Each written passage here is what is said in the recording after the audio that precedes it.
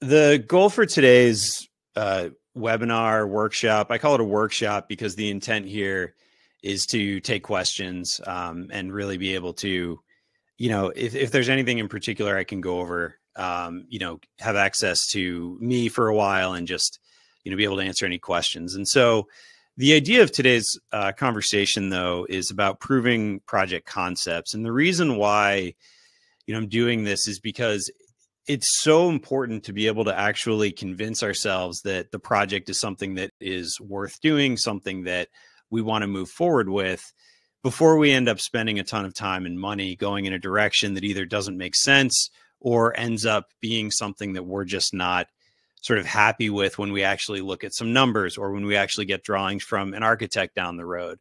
And I'll show you why and how we can really try to avoid some of this strategically. But a lot of this is really coming from, on my YouTube channel, a lot of videos that are touching on different sort of smaller aspects of this. But this workshop is really sort of rolling a lot of it into one presentation. And so the reason why I like to think this way in terms of trying to prove the project concept early is because this early phase here, the part in the red box, is the phase where we're not spending as much money. You are spending a lot of your own time, but you haven't really gone into these, the steps of documenting and building where, the work at the very beginning has a lot to do with your own time, your own effort, potentially consultants, someone like myself or other people who can help with this, attorneys who can answer specific questions, whatever the case is. But predominantly, it's a lot of time and maybe a little bit of money. And when you get to the documentation and building part, it goes up orders of magnitude of, many times over. So you go from spending a few percentage points to potentially 10 to 15% to document something, to building it, and going into the, multiple millions of dollars, whatever it is. And so that's why in the framework that I follow and have just sort of put together to try to help explain this kind of thing, I look at this proving project concept phase as being one of the first things that we do, because that's really what what this is talking about is creating the parameters for the project, balancing the vision that we have with the risk attached and the finance as well. So it's really this mix of these three things. And that's why I've always structured it in this way where, this idea that the purpose, people, and profit, and that's really what we're going to be going through today. And the reason why I think this matters so much, and the reason why something like purpose or passion is included in this, is because for so many of us, the work that we're actually doing really does matter. Like, we're making places that we really care about. We're not making, a bottling facility. And there's also this bigger issue right now of, these spaces that we used to have for third spaces, as they were coined, often are not as available anymore, or they have really changed in nature. And what I mean by that is that the guy who coined that term, Roy Oldenburg, this was back in the 80s. And, the situation was very different. The idea of live, work, and third space, this is a quick tangent, was very different. You were commuting to work, you're commuting between places. As the 2000s went on, the idea that companies were trying to sort of collect more of your time by giving you activities in the office became a thing. And, as we've gone through the 2000s, open offices and all these different experiments sort of culminated in the early 2020s, where all of this got put in a blender. And we ended up in a situation where, home and school and our third space was just absolutely just chopped up. And it really hasn't gone back together yet, because people are still figuring out, going forward, what is it that we can do to connect the life that we have, the work that we presumably want to be doing. It's not about separating them. It's about how they all integrate together. And these third spaces, which are these things that we've known for a long time, and intuitively we've always known that being together is an important part of how we actually want to be spending our time and doing the activities that we sort of love. And so, whether it's a climbing gym or a co-working space, like, these are very important places. These are often these sort of third spaces. And the reason why I like to include that sort of purpose or passion aspect, is because without that, again, we're not creating these spaces that we really care about. And so the purpose and passion, so just going into this, the three P's that I start with, this idea of purpose and passion, we're building something that is reflecting the mission that you have, like the passion that you have. What are you trying to share? And who is it that you're actually, creating something for? What is the community that you're actually creating this for? And this sounds, I think, high level, but I'm going to show the subtlety in terms of how it affects the downstream decisions we make in just a minute. And profit, whether you're a nonprofit or a for-profit, having financial stability is giving us the ability to fund the growth and sustain the future of the endeavor. And so what we're really talking about here is fundamentally establishing the rules of the game. What are we doing? Which ballpark are we playing in? And when I show slides like this, I can think of projects that I've worked on that are the sort of backyard version, the sort of little league version, the kind of maybe souped up little league version, or the bigger complex, and all the way up to these kind of much more visionary ballparks, or even today, like a pseudo ballpark. Like, what does it mean with the technology or the sort of, proximities that we have, whether it's with board climbing or other sort of, equivalencies to other bigger things that are activities that we can actually kind of mimic with different technologies that we have. And, again, the reason why I like to focus on this work is because this is where we're making so many decisions. And so if we jump into, passion and purpose, what I really mean by that is that, I started a lot of the work I'm doing now with climbing gyms, and this really started almost 20 years ago now, with gyms in particular. And, I started in it because it was a passion of mine. And I do think that there's a big difference between, something like a climbing gym and something like, a trampoline park, as an example, because this is not necessarily some place that you're going 4 times a week. And it just is a fundamentally different kind of place, even though both of them are options of ways to be spending your time. And this is why, starting with goals and mindset, that for anybody who's worked with me, this is why we start here, is because this becomes the baseline. And very often it has a lot to do with, what is it that we're trying to share? Is it for kids? Is it not for kids? Is it for high level athletes? Like, what is the mix of that? What kind of events are we looking to do? Who are we trying to bring in? And fundamentally, asking that question of, what is it about you and your passion, your vision for the project that is going to be the thing that identifies you from other groups? And so, whether it's a project like this, which is this real mix of, climbing and skateboarding and surfing, or even things like pickle and fitness, or parkour and ramps, or more traditional kind of not down the middle, but, kind of traditional climbing facilities. How is it that, what is the version of this that we're actually trying to share? And the people aspect of it is important, because this is the community that we're actually trying to reach out to. Who are the people we're actually trying to serve? And part of the issue that I see a lot that's a real opportunity is they might be asking, they might not even know what it is that you're trying to share. When you're building climbing facilities, for example, in cities, you're not necessarily going to a market that understands or has that passion already. And so, we're creating these things that are attracting people because we're putting them in spaces that make sense. We're running a business that's attracting people in a way that they want to be a part of. And, a lot of businesses talk about community, but it's not a community because you say so.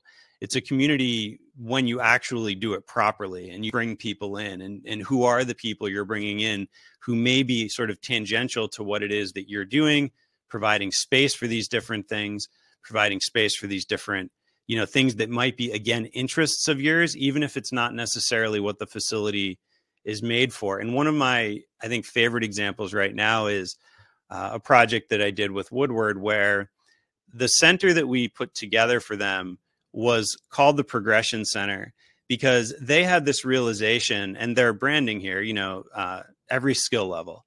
What they had realized is that most of their stuff in Pennsylvania specifically was really scary. these gigantic ramps. And if these are the people you're trying to cater to, this is not it. And so these types of centers were actually really geared and envisioned from the very first conversations to be built for progression, not just for, the biggest whatever you can do. So very different focus on who the people are that they're actually serving. So same passion, same purpose, bikes and ramps and skateboarding, different version of that profile of the person you're serving. Just in the same way that when I look at a climbing gym like this versus one like this, there's a big difference in terms of who they're actually trying to serve, in my opinion. And in both cases, it also has to do with where the money's coming from. So how is that part of it being baked into it? Because one of them is sort of a serial chain, if you will, and one of them is much more geared to creating more of a real third space. And I think it's pretty clear which one of those images is which, just when you look at this. And I mentioned profit being the third sort of piece that I like to think about balancing, because it's what ensures the financial stability for us to grow and really control our own destiny going forward. And whether it's a nonprofit or a for-profit, I think that's a little bit of a misnomer in a way, because, the NFL was a nonprofit for a long time, and it's a $13 billion industry. Granted, the NFL proper wasn't making that much, but it was clearly enough where its tax exempt status was questioned. They gave it up. But my point is that it's not about making money or not, because nonprofits the more self-sustaining they can be, I think the better off they are. And again, that comes down to choosing your own destiny.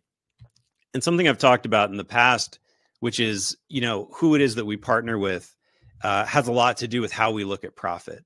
So a group like 10gram, who is a private equity group, their stated goal on their website has a lot more to do with acquiring highly recognizable brands. Their job is to buy brands. That's what they do. That's what they say. So they're the sort of gobbling cookie monster versus, what are you trying to actually do with your business? And that's, to me, the biggest difference between when your profit concerns are supported by private equity versus some investors who really care about what it is. The fingerprint for your project is going to be very different. And I talk about it as in judging success, because it's not one or the other. What is it that we're actually trying to do here? And I use a lot of food metaphors, but, are we trying to make something sweet or salty? And what are the ingredients that we're trying to actually use? Are we doing camps? Are we doing, skating? Are we doing co-working? What is it that we're actually putting together? Because when we actually take that intent and sort of map it out onto a model like this, when I think of clients I've worked with that are more of a public or nonprofit orientation, in this chart, they sort of mark up to the left where, they're sort of community focused. They have a longer term view, service oriented, a lot of exploration usually. And it's just generally speaking in that sort of quadrant of discovery, really. And versus private equity groups that I've worked with, where, the profit and the sort of short term and frankly self-interest is going to be pulling a lot more gravity down with it. And, comparing both of those to more of a generational business where it's really something that you're not necessarily looking to get rid of. And in all of these cases, profit is something that has to be considered, but it's just what else and what is the sort of time horizon that I think is being looked at is an important consideration within it. And in terms of how we are focusing on things, different aspects of how we look at profit, how we look at technology, how we look at community, like what are these sort of themes we're focusing on?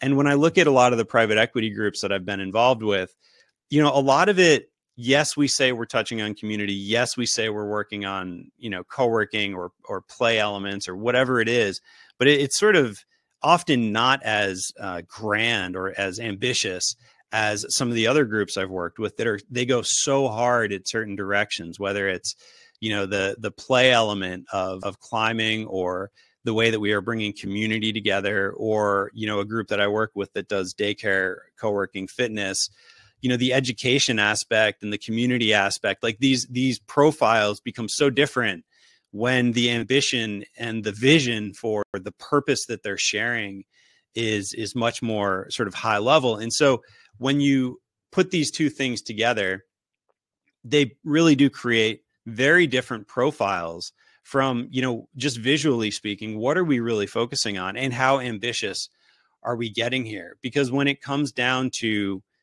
when we're looking at profit to try to figure out what that even means, this high level financial planning, that it doesn't really matter what the tools are that you're using, as long as we're trying to get an understanding of the inputs, meaning the investment to get the building open, versus the outputs on the other end. And along the way, what are these elements that we're adding? What are the ingredients that we're adding, and how do they affect that bottom line? Because what we end up doing is adjusting all of that up and down. We can start seeing predictions, we can start doing budgeting. And what ends up happening is that, looking at fitness, for example, an Equinox versus a Planet Fitness, the reason they look so different in these two pictures is because of all of what we've just been talking about. They're trying to share something that's different, even though they're both with fitness. They're trying to share something that is very different in terms of who they're serving. So the sort of passion is still somewhat similar, but the people they're serving is wildly different, as is the profit goal and the business model that is supporting that. And so it really does come down to, it ends up showing up in the physical space as well. And so when I talk about this, the question really is like, why does it matter? And it's because we don't just put this stuff together. We have to mix it. And for me, what it does is it becomes the filter that we can use as you are, say, looking at real estate, because you can have an idea about what you can afford. And if you pay more, what does that do to the bottom line? If you're paying less, what does that do to the bottom line? When we're sketching things, we can understand, are we actually including the ingredients that we need to serve the purpose we're trying to share and the people we're trying to serve? And, is that actually tracking all the way through the process? And the reason why I focus on that and think it's so important to do that with clients at the beginning is because if you start going too far, so say you get a little bit further, and when I work with people who've done this, the problem is often they've invested their budget already, so there's very little left. If you are documenting something and you're going through working with an architect, maybe you're spending $100,000 on that, and you find out that, oh, actually, we don't like it. Maybe the estimates were coming in way higher, 2 or 3 times, for example, that I've seen what you were hoping to spend. This is a tough time to figure that out, because you not only have to redo a lot of that work, you're going to have to rethink about your fundamental assumptions. That, frankly, that's why we're trying to do it earlier, because then we're not having to kind of amputate part of the projects, because you're already now spending again. You're not just, you can reuse some of that work, but you inevitably end up having to spend a lot more to get back to the point where you're ready to sort of launch your project and move it forward.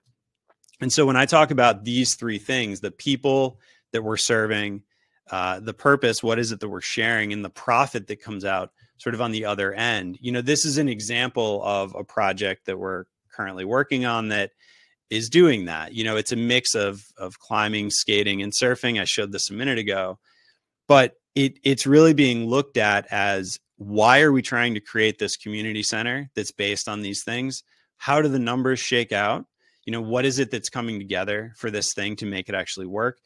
And, who is it that we're actually trying to bring in? And are we giving those people the right elements, the right features, the right, program pieces to support them and make them want to come here and also come back? And so just a real quick summary of this.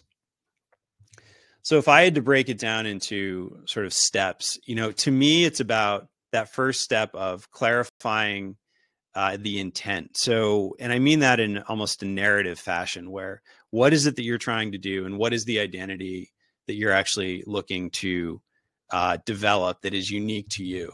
And, number two, defining success as in, what is it that we're actually trying to do from a financial point of view? What is it that we actually are trying to get to in terms of, how are we going to look at success? Is it purely on profit numbers? Is it on like purely EBITDA, or is that just a reference point? And it depends a lot on who you're working with in terms of how they're going to look at that. Determining the ingredients,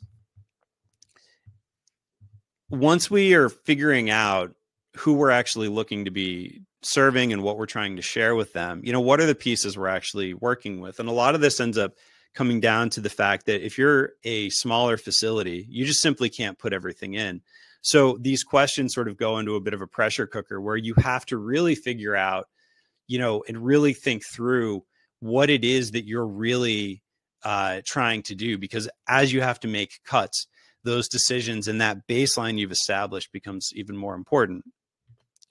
And I call it a 30,000 foot business view. Often I call it 30-second math, because, being able to have a high level ballpark of what it is that you are trying to do from a business point of view at the beginning can really just help us really quickly and very rapidly make decisions. Because often people come to me and they have ideas about what they want to build.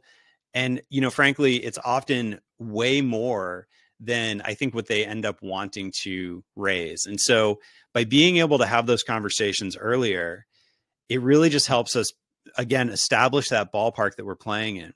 If you're not wanting to raise, or if you don't think you can raise, $8, $10, $12 million, it's very different than, doing a project that's $1.5, $2, or $3 million. And that simple decision, or that simple reality, can really help us frame how we do a lot of things from a real estate. Are we building? Are we leasing? How are we trying to raise money? Timelines, all of these different things. So that sort of conceptual business view at the beginning, before we're really drawing things. And I can't tell you how many times I've seen people coming to me with buildings that are pretty much drawn, that they then price and are just sort of befuddled and effectively at a stopping point, because they've often spent 50, 75, 100,000 or more on a building that frankly is probably more than what they need, but certainly isn't something they can afford. And they're kind of at a stopping point, and it's a lot of wasted time and money. And the other way to do it though, is that we can just adjust the dials of development. So as we work through that model, we can understand how much we can afford in rent, how much we need to bring in. What often happens as well is people might not think that they want to have kids programming or something like that. But when you think about, well, are we going to be bringing in enough without it? Or maybe we only want to do kids programming, but do we need to do anything else on top of that? Again, you can see there's not really one right or wrong answer. It's about figuring it out though, and creating that fingerprint for your project. And if we have that kind of a package put together, that really allows us to figure out what next steps would actually be. And what I think is good about that is that you can decide at that point, do we want to raise money? Do we want to do a seed round of funding? Do we want to try to, begin raising money for building this whole thing out? Because you've actually got a much more compelling narrative. You've got a story. You understand what the metrics are for success. You can explain, what the pieces are that you're putting together that support those earlier ideas and assumptions. And that all fits into that sort of higher level business model view. And as you look at the market, as you see real estate, it's all about adjustment, because there's not really one right or wrong place to start, because so many people come to me with very, very different starting points. Some have money, some have land, some have nothing. And so no matter what, in my mind, coming together and putting all of this, sort of in a way that we understand is really what allows us to determine the next steps. Because in some people's case, it's just very different. If you, if you don't have money, then we need to look at that. If you have real estate, then that might be something we can actually dig into a little bit more. Whatever the case is, this sort of understanding, and this is to me what proving the project concept is really all about, is that this is how we prove it. And if you note, a lot of this isn't even really talking about visuals. I think that the visuals are an important part of it. But at the same time, if we don't have an idea about what this stuff is, I really would prefer not to draw anything anyway, because what are we really sort of drawing up? And that's a little bit different if you're an existing business who is testing new concepts, because a lot of this you already know. You've already got an idea about your existing business. So the Woodward project I was showing, for instance, they understand their business. Like they think about this stuff a lot. And so they are ready to sort of take their baseline and look at it from a kind of next step point of view in terms of a new concept, how it relates to all the work they've already done. If you're just starting a business or expanding or evolving your business, I think that this is the kind of checklist, though, that you want to make sure that you're actually going through to prove the concept before you start spending a lot more time doing other things. And just as a reference, all of what I've been talking about, bits and pieces of this are in a lot of the videos that are on my YouTube channel now. If you would like more sort of commentary on some of this, the narrative architecture part in the upper right, I talk a lot about that, because I think the more that you can clearly articulate what you're doing, it helps us keep on track. It helps other people understand what we're doing and how to prioritize things. Figuring out where to start your project, identity as a strategy. And a lot of this stuff these ones have a lot more to do with, money. What's the minimum viable project that you are able to do? If you had to strip it back, because what often happens is, as you do the numbers, as you look at things, you'll go, wow, like this is just a lot more expensive than we thought. So being able to go back to what are our fundamental goals and what is our real mission here, we might be able to think of a minimum viable building that is actually quite a bit more simple than maybe what your initial vision was. That doesn't mean it can't happen, but maybe that's even step 2 or 3 down the road. Maybe the initial one is actually a little different. And this is pretty common for a lot of businesses to sort of, grow into larger facilities. And then finally, the idea of, as you're moving forward, the dials of development, some landlords have a lot to do, have a lot of interest in just the bottom line. Other ones are much more interested in you and your story. And, guess what? If you're doing something that you're starting a business or doing something that's kind of interesting, somebody who just wants a national level sort of retail partner might not be your client. I can almost guarantee they're not going to be the landlord that actually wants you to come in. You really do need landlords who like what you're doing and are sort of boosters for the project. And this idea of filters, these are the filters that we have so that we can move forward. So if you're looking at land or a building and it's just really, really expensive, you can filter that out and move forward because you understand what it is you can and can't do. And finally, keeping options open. One thing I will say for people who are developing projects on the call is that things change a lot for different reasons. Real estate in particular often changes in terms of, what space you're looking at. A lot of people, when I talk to them, have a space in mind, might even have a letter of intent, not a lease, but an LOI.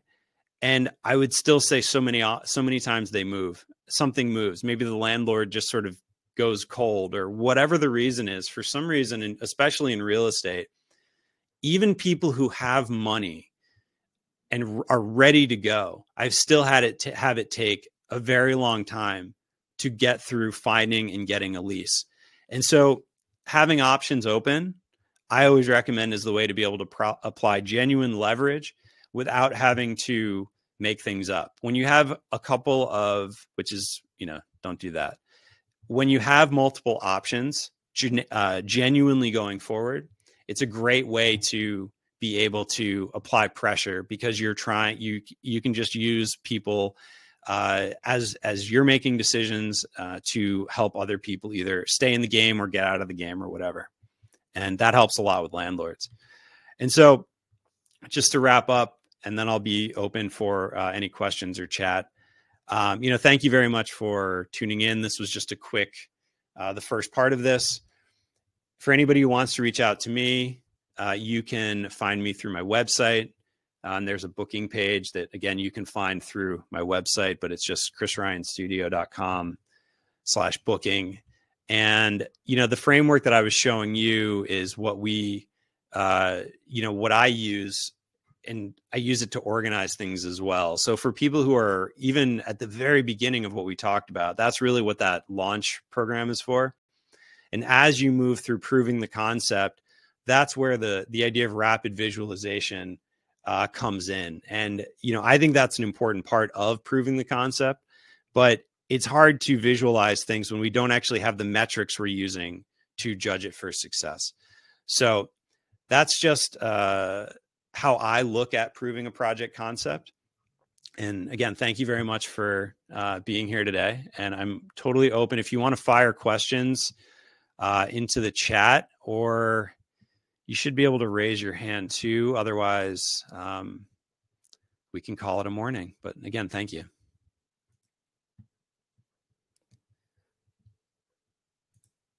I'll just keep an eye out.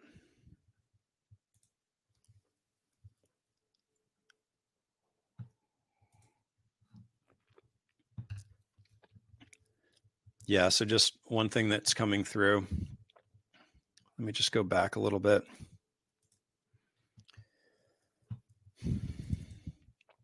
I started with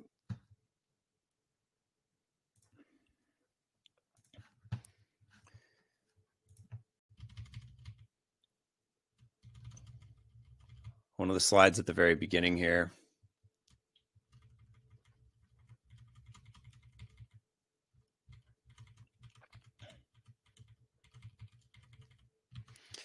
So I didn't talk about this a lot, but for me, this is really the reason why we're doing this work, and why so much of the work that I focus on is geared in this idea of third spaces, which again, I think is an outdated kind of term, but the intent I think is still good.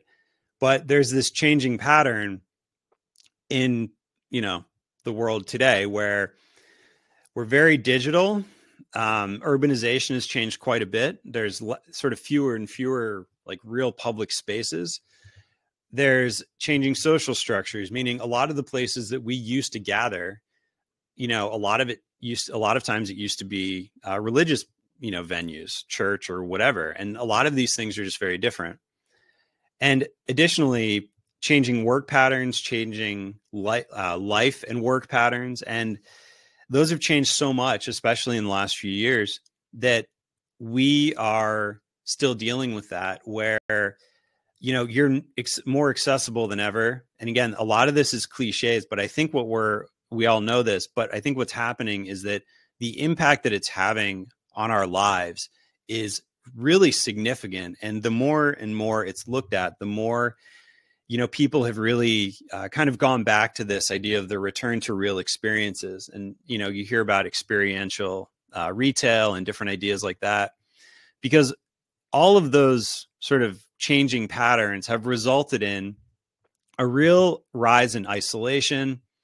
If you just go up to the resulting issues, loss of connections and community, a lot of people really losing connection to other groups, a lack of balance between life and work, being just available all the time, and fundamentally a lot more physical and mental health issues. And so, the people that I work with, generally speaking, this is why they're doing what they do, is because people are seeing this. And for most of us, the things that we're sharing, our passions, whether it's climbing or whatever it is for you, I know personally has been an important part. This is a big part of why those things are so important on a personal level, because this is how you sort of combat a lot of that stuff.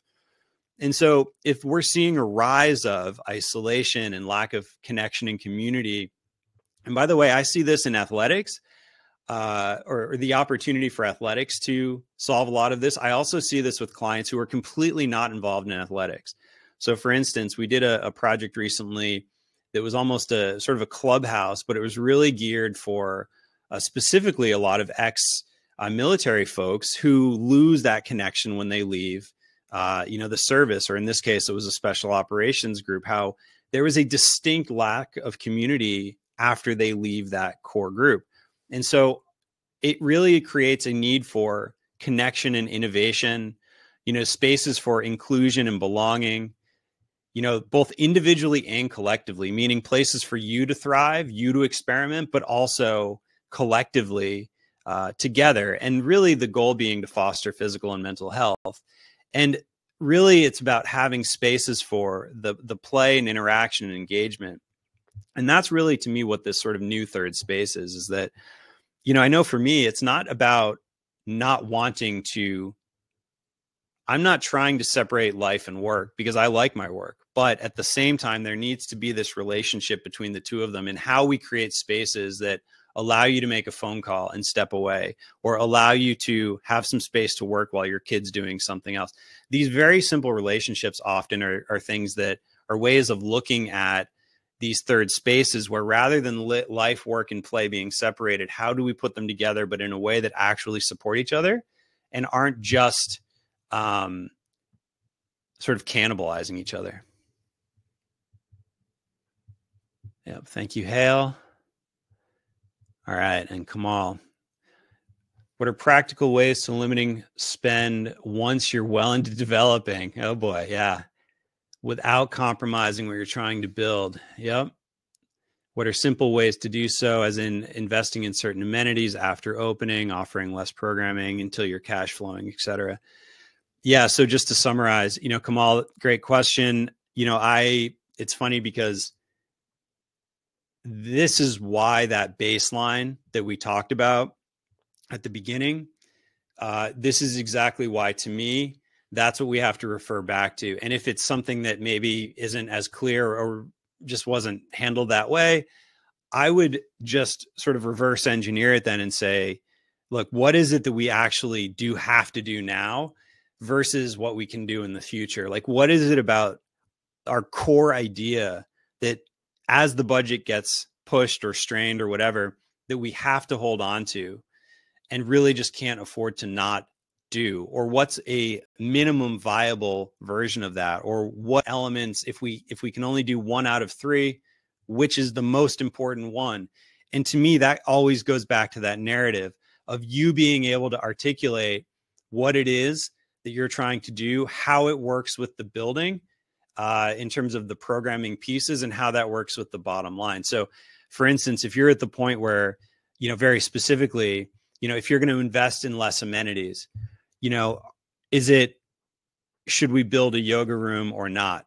Are you building that in the first place because you really care about it and one of your partners is a yoga teacher and you're going to do amazing classes? Or should you potentially just kick that out and say, look, there's a whole bunch of these in our neighborhood. We're just going to, we'll just partner with them or leverage them. And they just care about that more than we do. So we're not going to worry about it. Like, what is it that are the core elements to your business that you do want to spend the money on? Because I do think there's ways of phasing projects. That's a sort of different topic that I get into in different, again, if you want more on that, I'm happy to get into that. But phasing projects, the one thing I would say is, so your question about building more later after you're cash flowing, there are some things that are a lot easier to do than others with that. Moving, when you're building things out, mechanical, electrical, plumbing, those kind of nuts and bolts things are really hard to do later. You can always add on to them, but when you're cutting holes in floors or when you're putting drains, things like that, the more of that you can get right at the very beginning, the better off you're going to be downstream. You also can do it in a way where you potentially leave, supply and drain locations or whatever for future things. So say you said, well, we're going to build a yoga room and maybe we want to do recovery down the line, or we want to do big events, but we can't afford a big lighting package right now. Working with architects and engineers to spend a little bit now so that you're giving something to plug into in the future. And again, this is why, so much of it is really strategy to me, because, and it has to involve the money part. Like when I talk with architects on projects, I always work with other architects because I often work on the beginning part, and then we work with other architects as we move forward in projects. So when they very often will say, well, what do you think about this or that? And the very common answer is, well, I really can't give you an answer without some sort of a cost understanding. And so I'm always surprised how often, and, you know, for me being trained as an architect, as a licensed architect, this was not how I was trained to work this way. This is just what I found works, though, because it gets you thinking about this stuff earlier so that we just have fewer like shocks. And I say shocks because pricing is always surprising how expensive it is, especially these days. We've gone way up in the last 3 or 4 years, probably 30%. And it's not that it has gone down, it's just sort of flatlined. Whether or not you can charge enough to make that work for your business, that investment up front, meaning have your memberships gone up by 30%? Like probably not. So we're in a situation where it's very common for you to go, wow, like, okay, the numbers are higher. What can we cut? Just what you're saying. And so, you know, what are ways we can do this? I mean, leaving space for build out in the future, that's one. It's tricky to do that without sort of leaving a big hole in a space, if you will. So it just, again, I think that this is where the technique of doing it has a lot to do with the success of how it's going to look. Like if you leaving spaces that can be built out, maybe spaces that can be converted, you know, one thing, looking at everything as an opportunity, having an opportunity somewhere within it. You know, you may have a thesis on what it is that you think people want, but as you start to operate, it almost inevitably evolves from there. If you're not a business that has really, really dialed that in over like many locations over many years. So as a new business, it may be an opportunity to say, let's leave some space to fill it in, and let's figure out some stuff and see what people want, and maybe leave it more flexible, which also means cheaper, probably, meaning less built out, less specific. So, you know, rather than building out a really nice yoga room, maybe it's a much more bare bones room that could be converted into a recovery room or a yoga room or something else down the road, based on feedback. You know, you can make it more participatory in terms of getting feedback on what people actually want. You know, an example of that very specifically was in a lot of the climbing gyms we did. You know, again, 15 years ago, co-working wasn't necessarily something that we had planned on doing from the beginning. Some of that actually occurred talking with other people who that was what they were interested in. And they said, hey, wouldn't that be cool over here? Like, look at the view you'd get. Look how amazing that would be. It's like, yeah, that's a really good idea. So, you know, some of it actually gets added in late, just like some of it, I think, in the case of removing things, can get added in or reversed, removed, if you will. And so I think, but it comes down to when you're articulating the narrative, like when you're sitting there thinking, you know, what's the story of this project? What is it that we're really trying to do here? The pieces that tell that story the strongest are the pieces I would hold on to the most. And I talked with a group this year from Universal down in Orlando, and they're opening a gigantic project, Epic, Universal Epic. It's like their new theme park.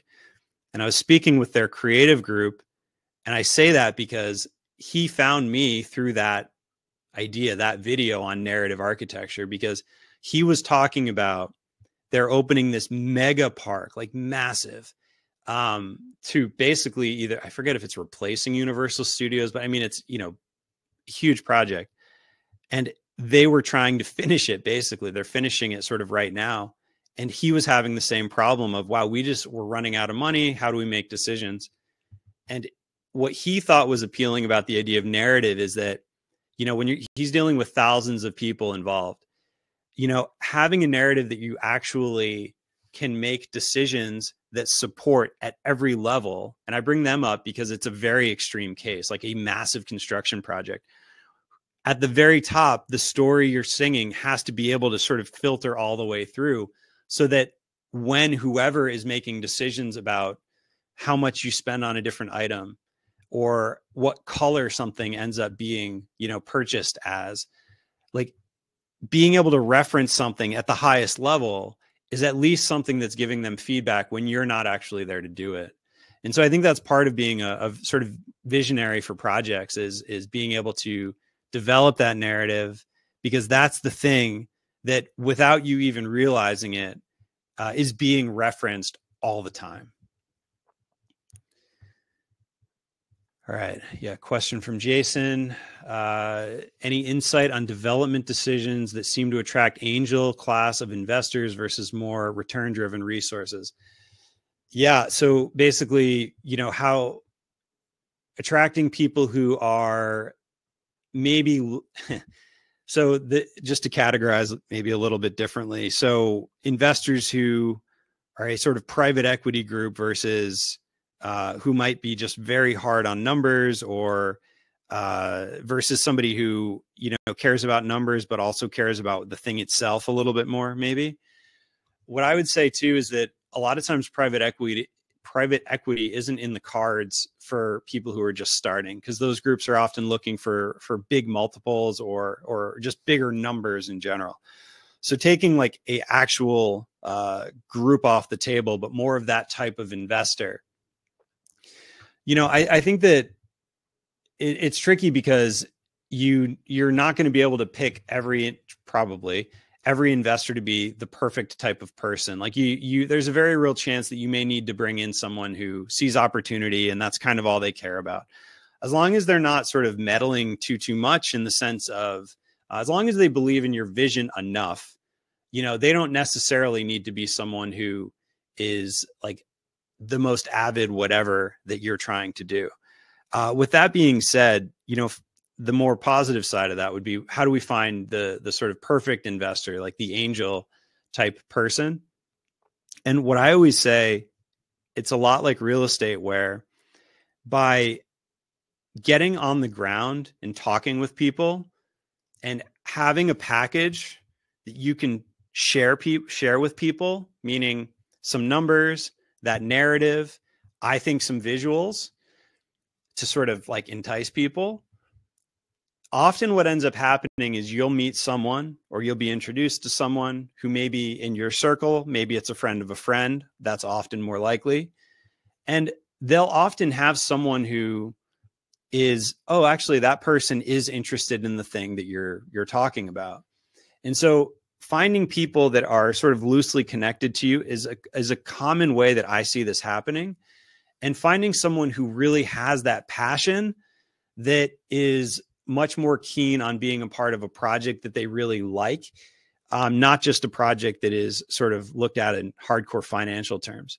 And there's both out there. Just like in real estate, there's landlords who will be a real booster for your project. And when I say that, we have put plaques and projects on the wall, like, to landlords, because sometimes projects don't happen without a landlord that really likes what you're doing.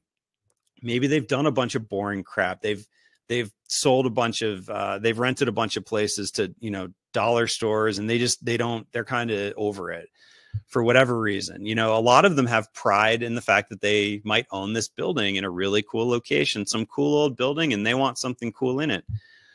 So finding the right fit is the word I always use, fit. And so whether it's with real estate or investors, or even frankly, architects and contractors, but putting them aside, the fit is the thing that I think is most important, because that's the person who is probably going to be much more willing to go on the ride with you. Hopefully they have assistance they can offer beyond just the money. But it's a hard thing to answer. But what I would say is that those people are out there. It's just sometimes hard to find them. And I think it's easy to think, oh, I'm just not finding, I can't get a space, I can't get an investor. But then all of a sudden, and I say this because I've seen it with businesses I'm currently and have worked with, you find one investor and you go from looking for 10 to you find one, and they just take it, and they're the right partner. And it took you a while to find them. And I'm working with a company right now that this is what happened with. Where they were really having a tough time. A lot of people, and people on this call, I'm sure, have heard this. Yeah. I like it. I like it. Talk to me, send me stuff, blah, blah, blah. A lot of that. And then when it actually comes down to writing the check, the sort of tune changes quite a bit. And so that sort of false optimism, or optimism that doesn't actually follow through, maybe, is very real, both with real estate and with partners and investors. But finding people, and the term angel, I don't, it's funny, I don't really even know if that's what I would use, but my point is finding the right investor. It can take a while, but they are out there. And that's why you're not going to find them on the internet, probably. You're going to find them through your connections. Often you find them at conferences. Often you find them at, different ways that you can get to know people who know other people, and you're offering them an opportunity. Just remember that, you're looking for something from them. You need a partner, but if they're an investor, they're looking for stuff to invest in. So, you're not just sitting there in a sort of passive way. You have to be, realize too, that you're offering something that has tremendous value, both as a solution to the problems that we're sort of talking about in this pyramid, but also as a way for them to make money. And if they're an investor, their job is to find investments to put money into. So, I guess what I would say is just the way that you frame it. That's how I would look at it. And it's tricky. Yeah, you're welcome, Kamal. Yeah, Jason, I don't know if that sort of gets to the answer of it, but hopefully that at least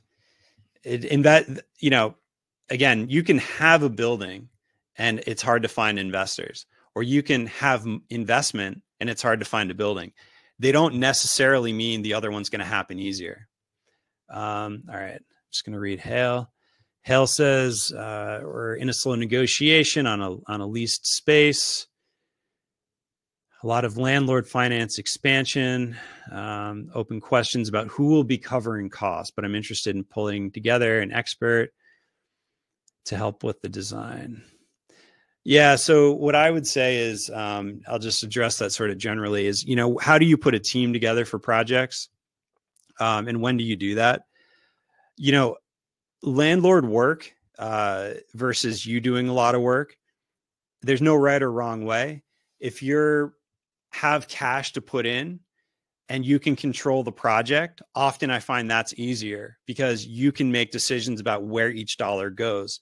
When a landlord is controlling the work, there are potentially big problems that you're not in control of. And so you really don't control the budget at that point when it's not you hiring the team or contractors or whoever.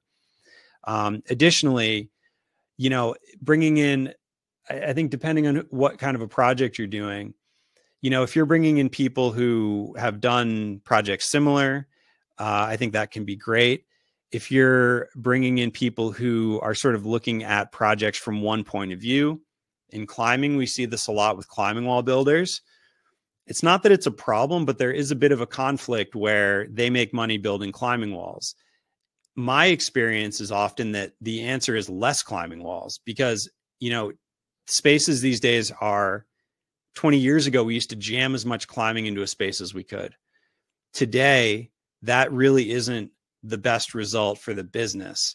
You're also saving money by putting less climbing wall in. But more importantly, I think what you're talking about is negotiating who's doing what part of projects. If a landlord's willing to give you cash and you do the work, I think that's by far the cleanest. Often landlords want to do work because I think they see themselves providing value while spending less and giving less cash out of their pocket often, which is fine. But I do think that you have to be really careful with that because I've seen it just over and over, including fairly recently, where landlord work, you might just be given the bill effectively without much control. If you're at least controlling the work and there's a pricing issue, you can say, no, we need to figure out how to do this in a different way. There was another question about how to save money sort of as you're getting further in projects. If you don't have control over the billing and the budget, which if the landlord's doing the work, you probably don't, it can be really tricky because you might just be given the bill and expect to pay it. So the team structure and strategy there, I think, is really important, just something to consider as you're talking about that stuff. But again, I'd be happy to get into that in more detail or more specifically in private. So if you want to reach out, please feel free. All right. Yeah, happy to answer, Jason. And yeah, just if there's anything else, please shoot it through. Otherwise, we can kind of call that a wrap. And again, please feel free to reach out through the website or through the email that you've already gotten. And yeah, I appreciate everybody hopping on today. What I would say, just for the last few minutes, I can vamp a little bit on landlords. Excuse me. So, little stories from the trenches. Landlord work is really tricky because a lot of them, maybe if they own a big building or multiple buildings or properties, they're kind of used to doing work. And so rather than giving you $1 million just for ballparking, they will, in their mind, they're going to be giving you, they're going to be doing like, oh, it's $1 million of work, but it might only cost them half that, or maybe 3/4 of that because it's their own team or whatever it is. And so they are, in their mind, they're able to do work on their building and give you a lot of value while basically less out of their pocket. That can be fine. But again, almost more often than not, there comes a point, even if it's all rah, rah, rah at the beginning, everybody's on the same team, where they're going to make decisions that are not in your interest. It's far more in their interest to save money.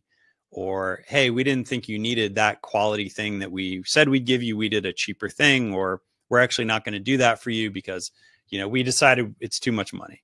And you don't have any control because it's not your budget. It's their budget that they're controlling and their subcontractors, et cetera. And you might be just told, by the way, here's the bill, you have to pay it, without much leverage at that point. So, and it gets ugly. So what I would say, though, to think about all of that is at the very least, think about that when you're making those initial agreements, because how is it that you can have a mechanism of control enough where that won't happen to you, or at least it won't happen to you sort of too easily? As in, is there a way that you can structure an agreement where there's some sort of cost control baked in for you as the tenant, so that you're not just writing a blank check? I think it was last week I was talking with someone, and as we were talking, that sort of, you know, it wasn't what we thought was going to happen, but you could reason it out where if somebody wanted to, that's a very real possibility if they were sort of a bad actor. You know, I think often, especially with contractors, I don't think they're necessarily trying to be like criminals and hit you with horrible change orders. But at the end of the day, everybody has their own self-interest. And so it can really feel that way.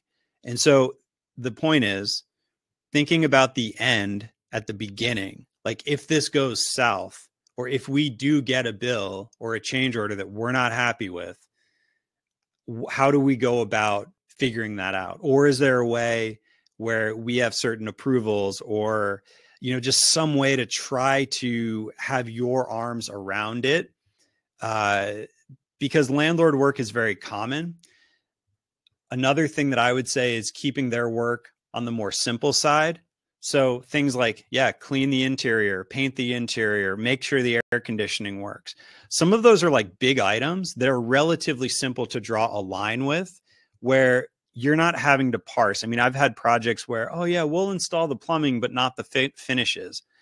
It's like, how does that even work from a permitting perspective? You're going to build the thing, but not put finishes on it. Like it's, you know, it very quickly sort of falls apart in terms of like very practical issues when it starts getting too simple, murky. So I would say keep it simple, because it's often a much better way to simplify life, draw the line in the sand about who's responsible for what in a very clear way.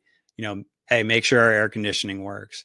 You know, clean the space, paint it, you know, maybe run, you know, basic stuff, but we'll take care of all the finishes that we really care about, because that's where you're going to care more than they do. So a little bit of a tangent there, but hopefully that's helpful. And I'll be following up with people with a replay link for this as well. So thank you again, everybody, for joining. I really appreciate your time, and hopefully that was helpful. I'll talk to you soon.